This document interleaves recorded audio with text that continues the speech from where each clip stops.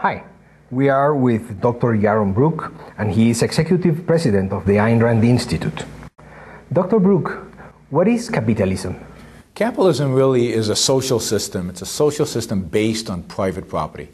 So in a capitalist society, all property is privately owned.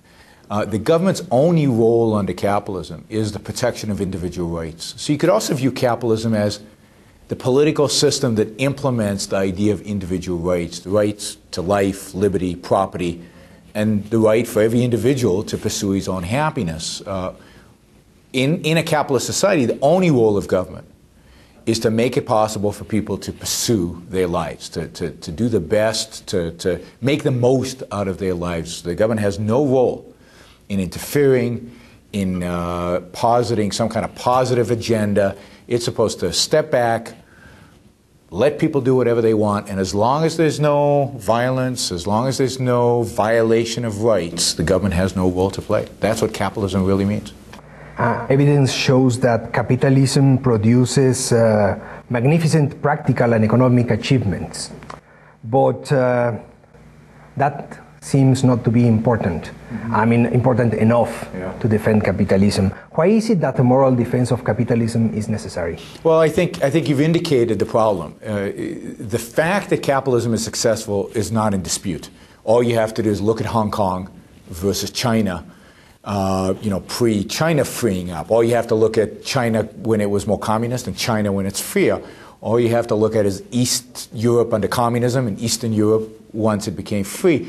So the practical benefits of capitalism are not in dispute. So why don't people accept it? And I think the reason people don't accept it is because they don't accept the moral basis behind capitalism.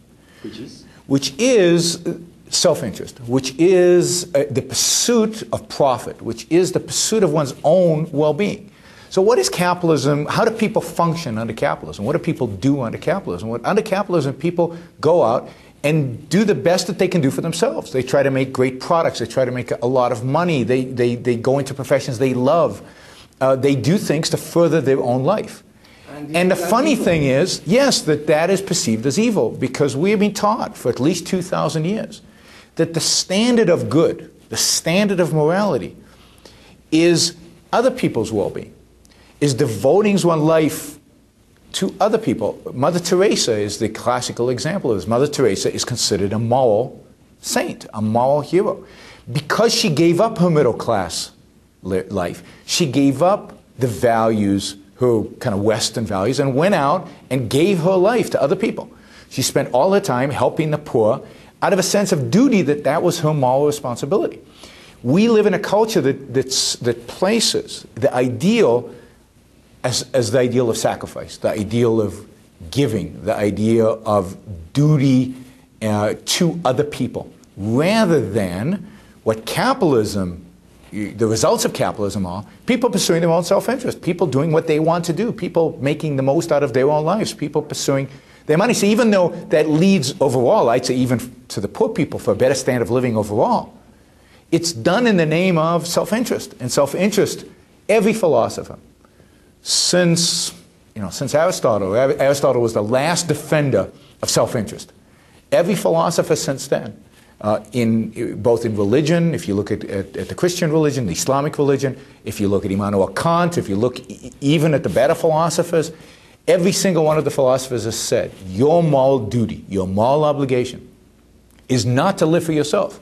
Kant actually said that if you think about your own self-interest in an action, it's outside of the realm of morality. Morality is selfless. Well, capitalism is not selfless. Capitalism is about self.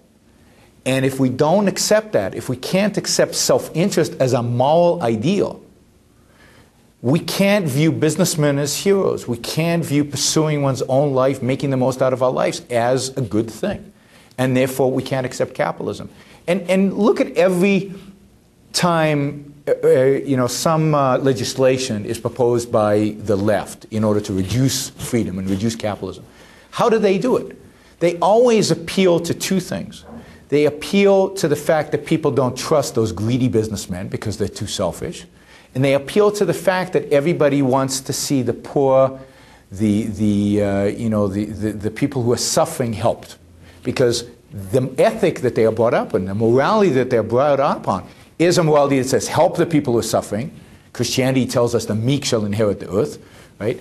And restrain the people who are successful, who are rich, who are pursuing profit, because they're being self-interested. And again, every religion, every philosopher has said self-interest is a bad thing. So to really win capitalism, a battle for capitalism, we need a revolution, a moral revolution. We need to abandon what I call altruism, the idea of the standard of value being other people, and adopt Ayn Rand's code of ethics, which is rational egoism, which is self-interest, as the standard of morality. Now you mentioned the poor, the helpless. Should we forget about the poor and the helpless? Well, I don't think government has any role with regard to the poor and the helpless. And then it's up to us as individuals. The poor, the question is, why are they poor? The fact is that under capitalism, there are jobs for everybody. If you're willing to work, you'll progress in life, you'll get better. So I don't think there's such a thing in real capitalism as the endemic poor, as the poor who stay poor forever. The poor have every opportunity under capitalism to rise up, to go to work, and to improve their lot. Ultimately, it is capitalism that created the middle class. What about those who are truly helpless? Those who can't. They're born with a defect, or they've got some problem or they've had an accident, and their house is burnt down, or something bad has happened to them, and now they're in real trouble. That's where charity comes in. And I'm certainly not against charity. I think it's in our self-interest to help people who deserve to be helped, or help people who, for real reasons, cannot help themselves. But then it's still about us pursuing our values. Each one of us will help the people that we think we want to help, that we value. We're not helping them at the point of a gun. We're helping them because we want to help them, because it's in our self-interest to help. You have been mentioning capitalism, but many other systems look alike capitalism. How can you distinguish capitalism from others? Well, I don't think there really is anything that looks like capitalism. I think there's confusion today about what capitalism means. A lot of people think of today, for example, that America, the United States, is a capitalist country. And it's not. It's a mixture between some capitalism and a lot of socialism, and I call it the mixed economy, a mixture of socialism and capitalism. I think capitalism in its pure form is unmistakable. It's a system of private property, of individual rights, and therefore freedom. And there really are no imposters to that kind of mixture. For example, what's going on in China today is a mixture, again, of a lot of socialism and remnants of communism and some fascism and some capitalism, some freedom. But that freedom is very limited, so what they have is a mixed system. Pure capitalism is very rare. It existed maybe for a little while in the 19th century in the United States and maybe in Great Britain. It's never really existed in its purest form. It's something, that we're striving towards. And when we see freedom, when we see a little bit of capitalism, we see, the effects it has on people and how much prosperity and wealth is created as a consequence of even a little bit of freedom.